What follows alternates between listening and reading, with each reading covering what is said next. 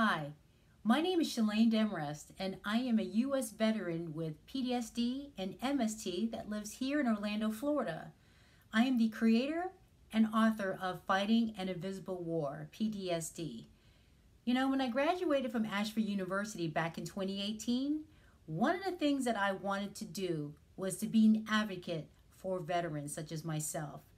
During the several interviews that I've done with veterans for my assignments, I found many of them very uncomfortable talking about their PTSD because of all the stigma that seems to be out there in our society today. I'm currently a new media journalism graduate student here at Full Sail University.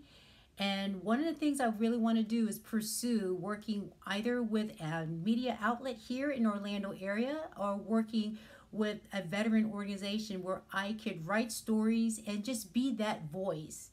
Now, one of the things that I do with my husband and I, we have a cosplay organization called Cause a Commotion. It's cosplay with a cause. And what we do, we actually partnered with Pets for Vets, a nonprofit organization that rescues animals from high-kill shelters, and then they're made to become companion pets for veterans such as myself with PTSD.